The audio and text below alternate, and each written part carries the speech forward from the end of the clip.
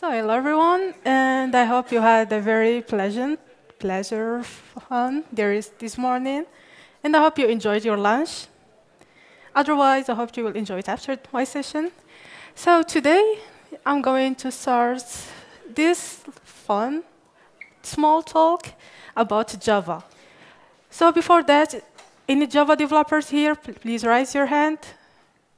That's good. Anyone not using Java here? Yeah, that's better because this talk is addressing for you specifically, guys. If you're not loving Java, you will love it right now. But before, let me introduce myself. My name is Aicha Laafia. I am a Java software at Serviu with a love for coding, a heart for volunteering, and of course, a taste for delicious food. I'm also part of many local and international communities, such as a Women Tech Makers ambassador and a member of the Moroccan Association for Computing Science. Well, disclaimer, or to be more specific, Java doesn't run the world technically, but it runs some amazing zones such as, let's start with the biggest one, NASA. Did you know that many of projects that NASA work on does use Java, such as GMARS, GMoon, that machine, the controller that went to Mars, it's also built with Java.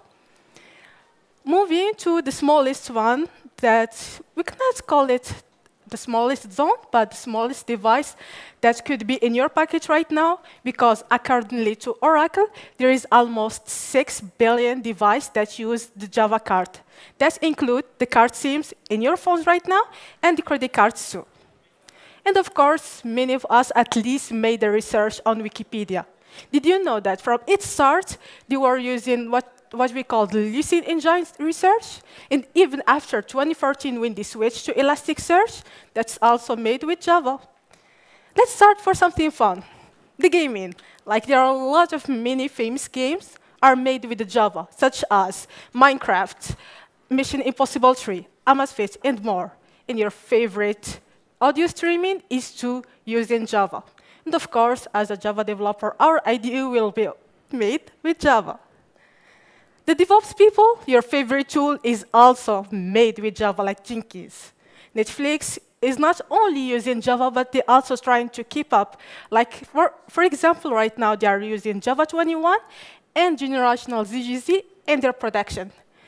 And last and not least, the famous zone that dominates the Java, which is the finance. From the smallest banking application to the biggest Wall Street bourse, many of these servers are made with Java. Well, I did not mention everything because I will keep talking all the day. But with all these amazing zones that run with Java, there are still some misinformation, some stereotypes, some rumors about Java that's been spreaded loudly. Let's start with the first and the famous one. Is Java slow? Well, I have some numbers, you can show it to everyone who keeps saying Java is slow, Java is taking so time. Well, accordingly to some research being done in Vancouver, Canada in 2017, they tried to compare the energy, time, and memory consumption of each programming language. For the one who keeps saying Java is slow, do you see Java in the bottom on the table for the time consumption? Do you see it on the bottom? Well, no, because it's in the top 3 for the programming language that use less time. And by this, you can say to them, absolutely not. Java is faster and more efficient. And especially with the just-in-time compilation and the optimization for JVM, it's become even more faster and efficient. So by this, no one right now can really tell you Java is slow, and you can let it go. And the second one is, Java is outdated. We really keep hearing Java is a legacy code, Java from 19th. Well, you can say this to him if Java is really a legacy code, is outdated, why we keep using it, especially in the many zone that I mentioned before, and of course the finance. Why finance field keep using Java? Otherwise, you can say to them, absolutely not, because Java have a new release every 6 months that we called short-term support release. And every 2 years, we have what you call it a long-term support release, or as someone call it, the official one. Like Java trying to keep up with everything new in the tech field, such as doing some enhancement in the cloud, going through machine learning to, yes, it's possible in Java. And even security, like they're always trying to keep improving in security and, how we say, the flexibility and maturity of this programming language.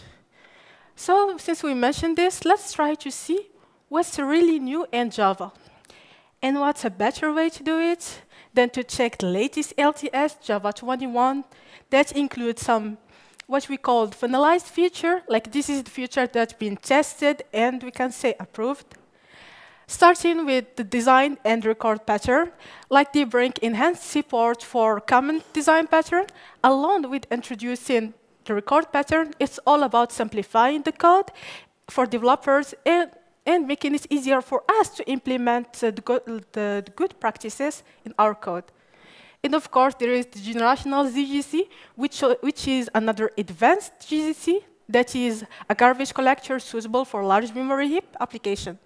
And of course, there is the sequence collections that is being used for implementing or having a consistent way to handle collection, especially the ordered collection one.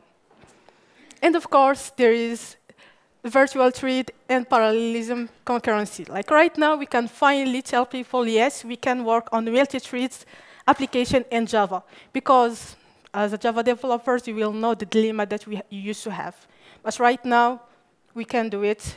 Like it's become more scalable and flexible to create a multi-thread Java applications. And there is what we call the preview features. This is like they are giving you the trailer feature. You can test it. If it's working, then it will be finalized. If it's not, it will be deprecated, or maybe just second preview to improve it, or otherwise remove it. And let's start with the string templates. Like it's a flexible way to handle string interpolations to make your code more readable and concise. There's also what we call unnamed classes and instant mainly methods. It's all about like reducing your code, making it more cleaner, without like really repeating something that you will not be used in other place. And there is the scoped value. This is like where really improve the way you handle temporary variables in your current application. And of course, there is the structured concurrency. Like in Java, we know that we have the dilemma of multi-threads. So we try always to make improvements in the concurrency model by either implementing the virtual threads or trying to create the structured concurrency. And looking ahead, even the latest ACS, which is Java 22, brings more excitement features, such as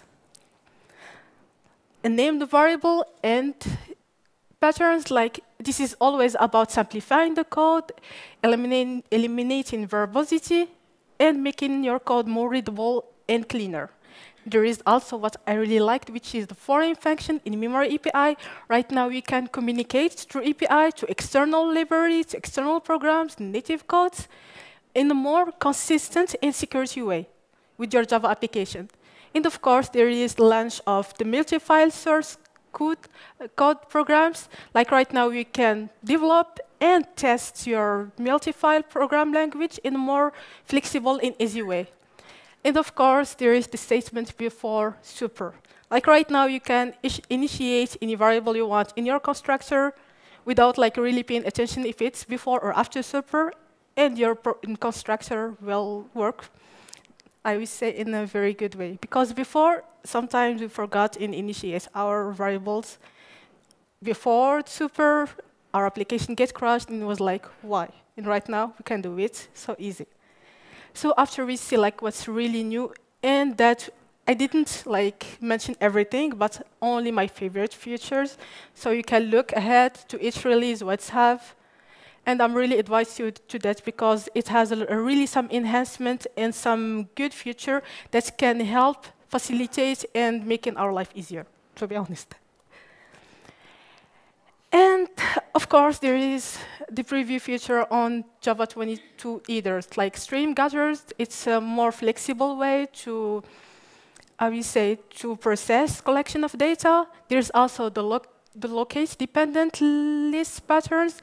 It's all for people who's working with internationalizations in 18. It's more easy way to handle them.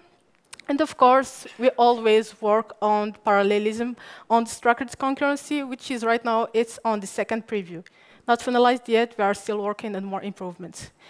With all this, it's time right now to highlight the importance of Java communities. Like, this is the place that you will learn, you will meet friends, and also will get support that you want.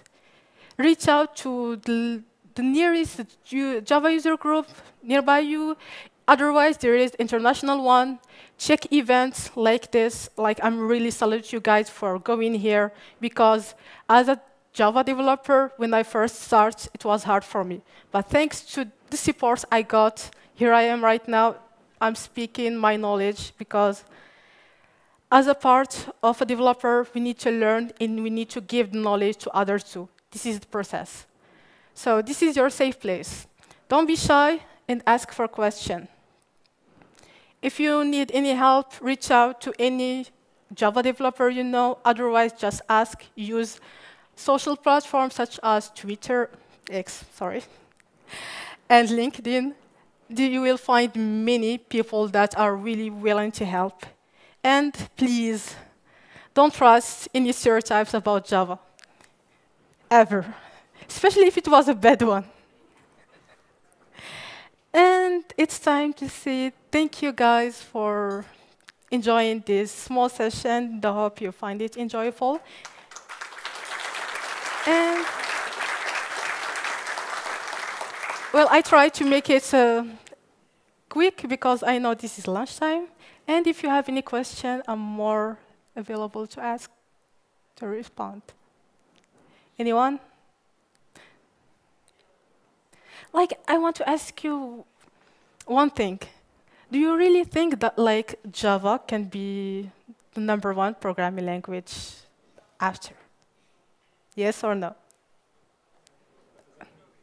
Like, the most used programming language, because right for the web, the machine learning, and more. Like, we know that, for example, when we are talking about the web servers, there are many people only focusing on JavaScript. We are talking about machine learning. They are always saying it's only Python that can do it. Do you think that Java will conquer all this field too? Well, actually, that's a good response, because otherwise we will start to do many things. Indeed, that's why right now many Java developers try to be more concise about what field they want to implement Java. And by this, the lesson that I want to tell you is that with Java, you can do everything right now. Start the field that you want, whatever it is, machine learning, whatever it is, the health, whatever it is, the hardcore, software engineer, hardware engineer, you can do all this with Java right now. Nothing is impossible. Just look for the best libraries that can do it. And if you didn't find it, contribute to open source too. That's what the final thing I want to mention. Please look for any way you can help the Java open source. It will not only help you after, like for using this tool, but will also like give opportunity to others to contribute to. And thank you.